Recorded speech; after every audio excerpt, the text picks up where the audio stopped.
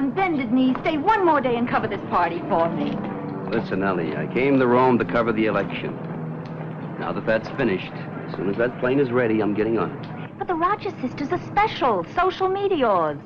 And that party tomorrow is going to be very select. Just the elite. They've been away in Venice for a month. Oh, please, Mike. Social functions are not my line, Ellie. Oh, for the love of... Betty. Betty, wait! Hey, watch where you're going.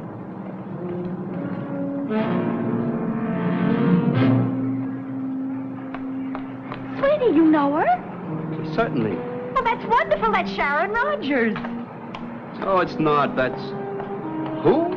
Sharon Rogers, the girl I was talking about. It's her party. I want you to cover for me tomorrow. Sharon Rogers. That's right. That's her uncle and her sister. I must say, you look as if you've seen a ghost. I have.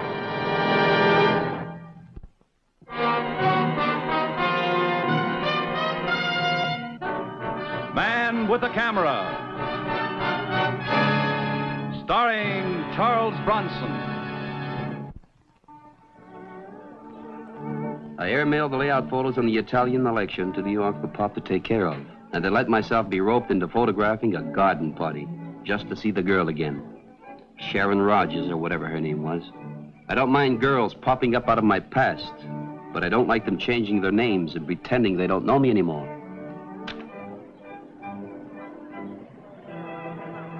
Oh, there you are, Mike. Listen, sweetie, I'll need plenty of art on the Contessa. She's as old as Methuselah and ugly as sin, but... What are you looking at? Oh, Sharon. She is lovely, isn't she? I'm telling you, Ellie, she's not Sharon Rogers. Mike, she is. We went all through that yesterday. And don't tell me you know her. She hasn't even looked at you all afternoon. Oh, I hope we do. I hope we do. Hiya. How do you do? Look, it's me. Yes. Me, Mike Kovac. Delighted. What is this? Really? Mr. Kovac, is it? You know darn well it is. You seem to feel you know me, Mr. Kovac. Feel I know you. I assure you, you're mistaken. We've never met before. Perhaps you're confusing me with my sister. Mona? Oh, I'm sure if I'd ever met Mr. Kovac, I would have remembered him. I'm very sorry. Excuse me?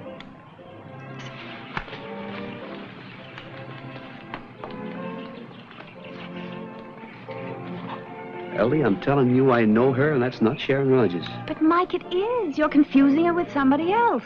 For heaven's sake, boy, don't you read the papers? Those girls are the biggest news since that wedding at Monaco. That's the uncle over there by the pool. That's his secretary with him. Jonathan really tosses it away on those two nieces. Well, never mind, darling. There's the Contessa. Let's concentrate on her.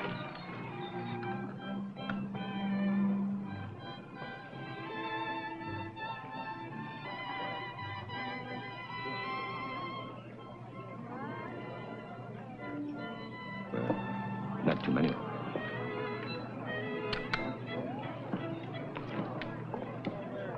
Oh, young man.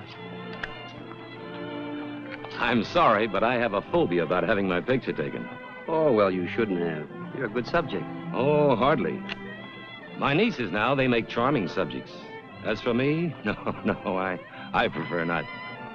Oh, you won't mind giving me the film, I'm sure. Oh, I'm sorry. I beg pardon?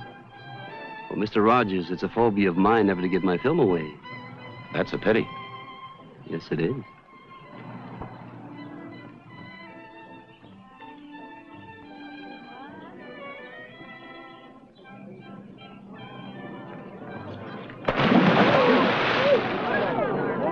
Excuse me.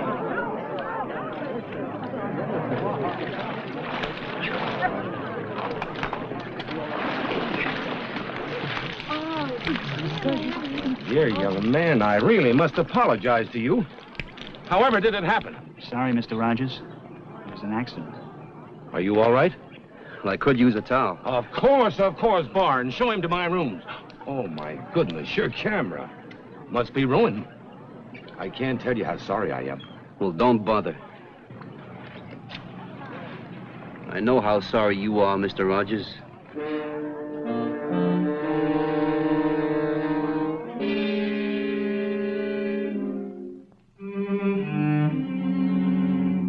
I got those wet negatives right down to a dark room where an American friend of mine worked in Rome. Well, that does it. Want the lights? Yeah. Clear as a bell, not a mark on it. What's so special about it?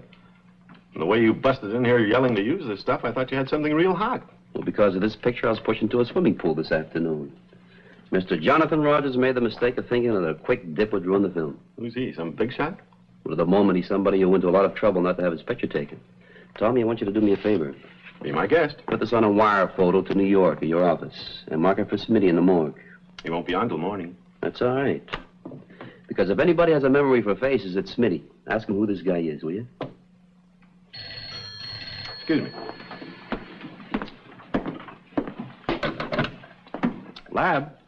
Yeah, he's here. Just a minute. It's for you. Transfer from the hotel. Kovac. Mike, this is Sharon Rogers. Oh, I could have sworn it was Betty Donald, the girl I met on a transatlantic crossing about 5 years ago. I'm sorry about that. But after what I did to you in London, I was too ashamed even to speak. You didn't do anything to me in London. You just didn't show up. I'd like to explain about that and about this afternoon. My uncle was furious when he found out I'd been rude to you.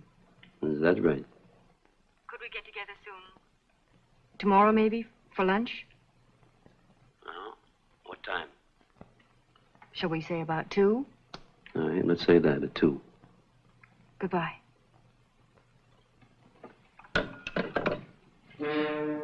Please don't hurt him. Don't underestimate me, my dear. I live by my wits. And may I point out that you live very well by them, too. Only be sure of this. Be very sure. Of what? We're almost at the end of our little charade. One might say that the final curtain is about to descend. And neither you nor your Mike Kovac will get in my way. A date made for 5 years ago at the Savoy Hotel in London was finally kept in a garden near Rome. My uncle, he says I have to apologize to you. Well, that isn't necessary. But I know you must wonder, even about why I didn't meet you in London. Well, that's one of the things. Don't you think I wanted to? I couldn't. Why not? What we had on the ship was so good. I didn't want to spoil it. Betty, listen. Betty. Which one of your names is the real one? Sharon Rogers. On the ship, I became someone else for a while. You know, I waited for you all day at the Savoy. And all that night, too. Don't. All right. Try to understand, Mike. I owe everything to Uncle Jonathan. Don't ask me to explain. I just couldn't meet you in London. What is it? Il signore is wanted on the telephone.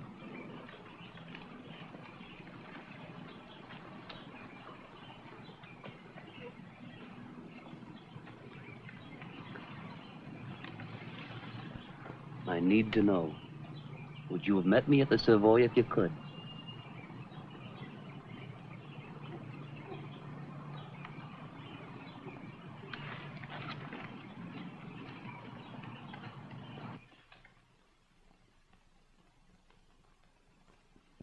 Magnificent. Was I not right, Signor Rogers? Only the skin tones of your niece are for such pearls. Are you pleased with your present, my dear? Oh, Uncle, they're beautiful.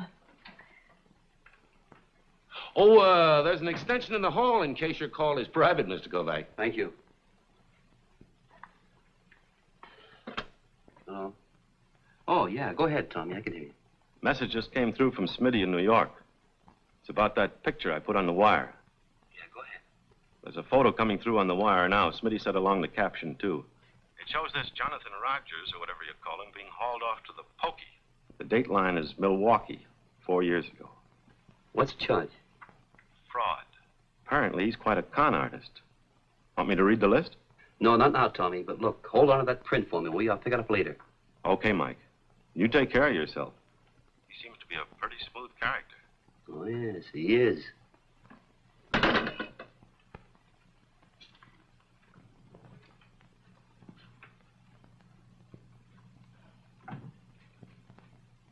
Oh, Mr. Kovac, have a look at this. I'm sure you must have an eye for beauty. Yellow pearls from the Zulu archipelago. Perfectly matched. Signore, there is no other necklace such as this in the entire world. Sharon, darling, aren't they simply breathtaking? I think you're mean, Uncle. Mona gets everything. You're a spoiled little thing. But when you have a birthday, we'll find something nice for you, too. My, personal check will be all right? But of course. Excuse me. All Rome knows the check of Senor Rogers is good as gold. 65,000 in American dollars, I believe you said? 65,000, Signore. That is correct. Isn't Uncle an old darling, Mr. Kovac? Yes, he is. $65,000. That's a lot of money. Even in Milwaukee. Even where? Milwaukee. It's a place I know very well. You know of Mr. Rogers? No, I don't believe I do. Oh! I'm being most unbusinesslike. I think you'd agree, wouldn't you, Mr. Kovac? Agree to what? Even in Milwaukee, did you say? Milwaukee. Even there, a payment of this size ought to be authenticated.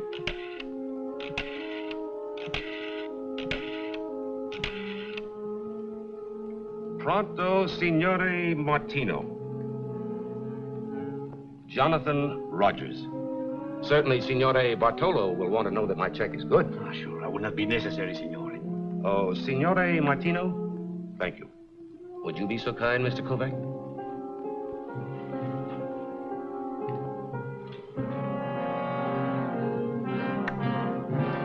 Mr. Rogers wants me to verify a check of his for 65,000 American dollars. Oh, I see. Thank you very much. Your check is good.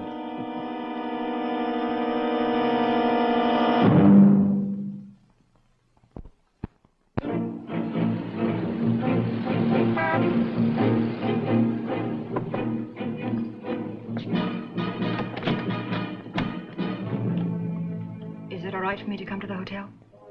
Yeah, it's all right. Come on in.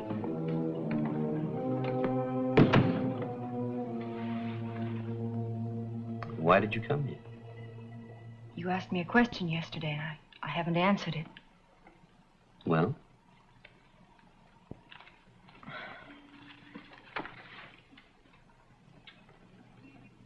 "5 years ago, we made a promise to meet at the Savoy Hotel in London. Yeah, I remember. You asked me yesterday if I would have come if I could. That's right. The answer is yes, Mike. Well, go on. I've always known I'd have to marry someone with a lot of money. Because Uncle Jonathan wants it that way? He's devoted his whole life to us. We have to do what he wants, what he thinks is best for us.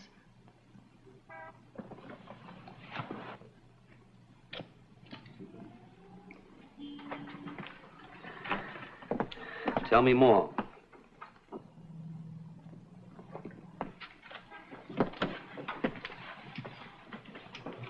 All right. So now you know. Well, just in case you don't recognize the shot, that's dear old Uncle Jonathan being hauled off to jail in Milwaukee. On the back side is a list of his arrests and other names. I know. Mike, what happened on the ship, that was for keeps. I knew it, and you knew it. That's why I couldn't meet you in London. Do you know what I was on that ship? I was a shill. I pulled suckers into a phony card game. I couldn't pull you into anything phony. Not you. Sharon? Sharon, what's going on now? I can't tell you. Why don't you level with me? Now, that check your uncle wrote yesterday, it's good. I inquired again at the bank today, in case he made a phony call. Mike, don't question me. Just stay out of it. Well, I've got reasons for being in. I'm a photographer. I sell stories. And besides, I don't like getting pushed into swimming pools. Sharon. There's another reason. You know, 5 years ago, back there on that boat, I can't get over that. Mike, listen to me. Jonathan won't let anything stop him now. He'd kill me, Mike, and you too. You've got to understand. Stay out of this, Mike, please. Stay out of what? Tell me. Mike, please. Just leave me alone.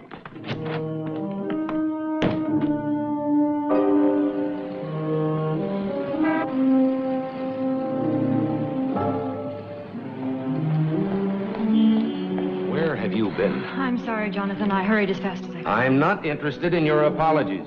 I've told you repeatedly that timing is of the essence. Now then, are you quite ready? Jonathan. I said, are you ready? Do you know your lines? Yes, Jonathan. Well, then, come on.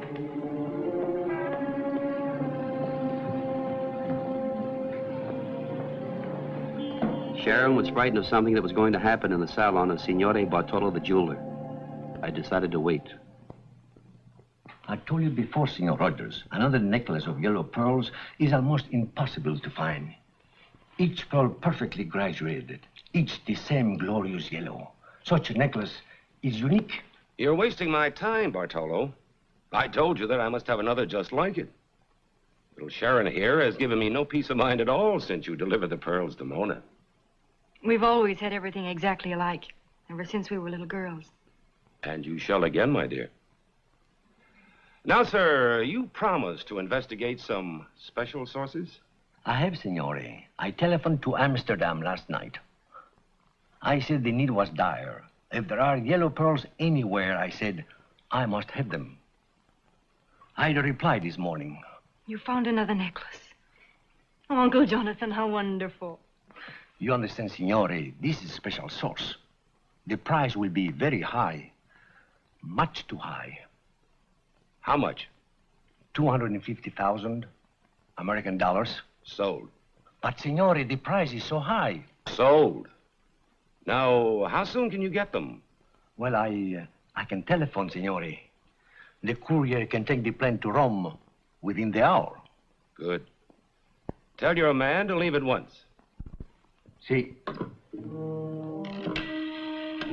Pronto? Signor Bartolo chi parla? Amsterdam, sì, per piacere. Buonasera, signori. Recall an old adage in our business, my dear. You cannot cheat an honest man. That fool's asking 25,000 more than he should. May I go now, Jonathan? Go? Don't be absurd. They argued as they left, and I knew that Bartolo was the key figure in whatever they were planning.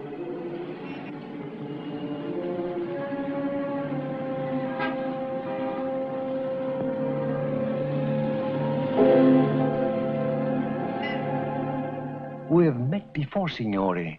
I'm sure of it. Why, that's some memory. It was yesterday at Jonathan Rogers' place. Oh, yes, of course. Now, may I be of some service to you, Signore? Kovac.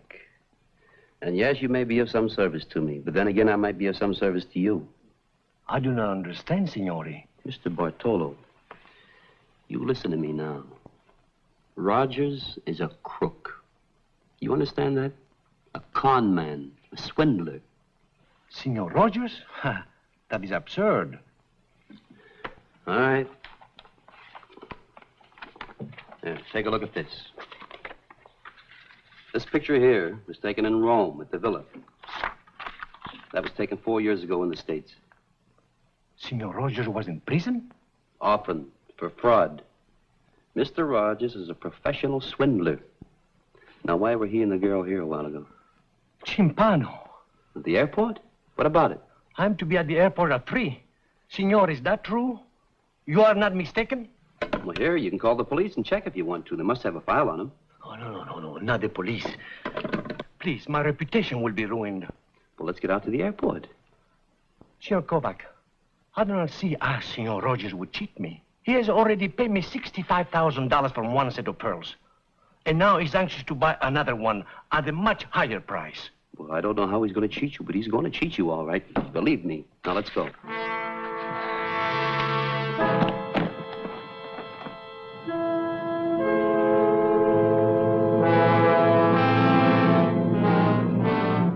The plane from Amsterdam is already in. The courier will be now in customs. Bartolo, let me get this straight now. You're supposed to meet this courier and pay him 225,000 American dollars? For the pearls? See, Senor Rogers himself approved the price. That is why you must be mistaken. He's waiting for them now at the villa. How'd you get in touch with this guy in Amsterdam? I have sources. They made it known I was seeking yellow pearls. Now, look, Bartolo. You mean to tell me this character you've never seen before calls you on a phone and says he has some? But yes, he's arriving with them now. Well, how are you supposed to pick him out? I'm to be waiting for him here. He will find me.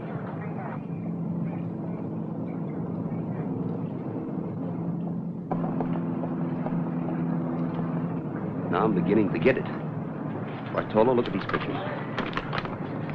See this guy in the background behind Rogers? A guest at the party? A guest my foot. His name is Barnes. He's Rogers' secretary. At least he was 2 days ago here in Rome. So? So look at the fellow. That's Barnes, the courier from Amsterdam. Now look, you act naturally and watch yourself.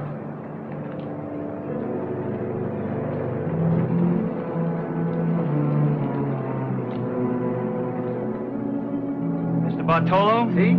I'm from Amsterdam. I don't have much time. I have to catch the next plane back. Did you bring the pearls? I have. You have the money? See, Signore, first I would like to examine the pearls.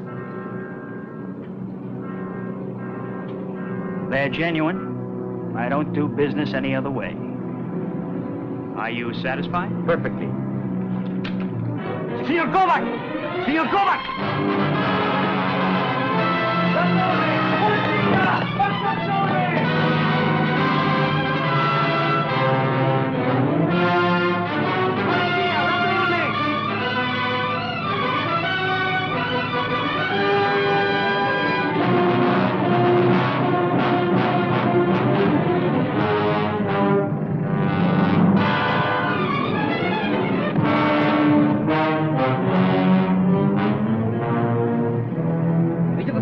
Aren't they?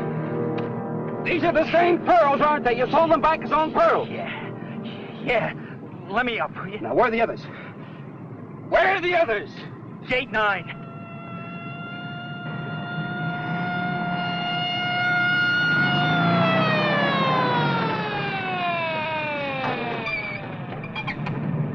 The others are gate 9.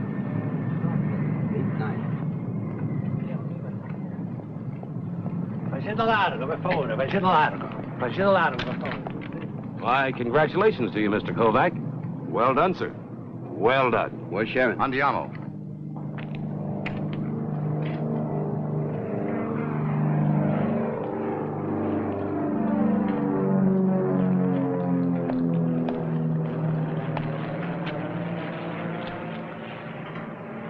We were on the plane, ready to take off for Vienna.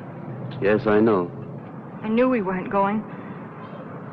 I knew it when I saw you at the party. Why didn't you let me help you? You know, I will now if you let me. Sharon, why didn't you trust me? It isn't trust, Mike. It's something else. The same reason I didn't meet you in London. Well, why? Because you're a very real person. I'm not.